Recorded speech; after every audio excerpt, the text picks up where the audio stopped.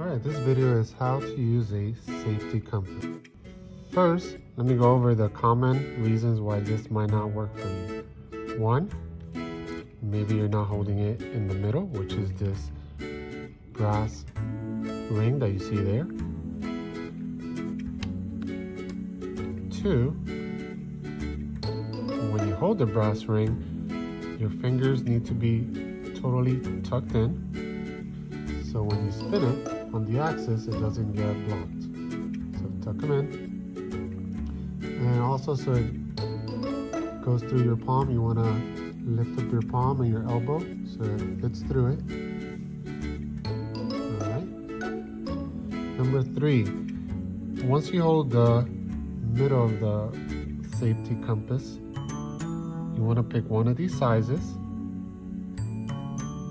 and fit your pencil through it. But if your pencil is not sharp enough, it won't fit through the holes. So your pencil needs to be nice and sharp.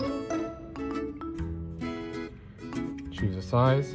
And then the last thing that might prevent this from working is that just like when using a ruler, you want to press the compass very hard, right there, but the pencil not necessarily hard at all. Spin it your desired left and then spin it to the right.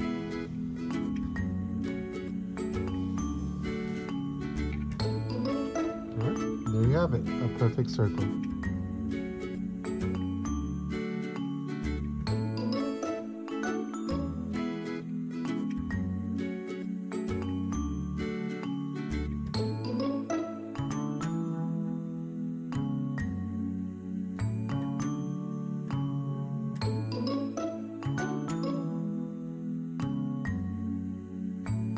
Oh, one more thing, if you like this video, make sure you give it a big thumbs up.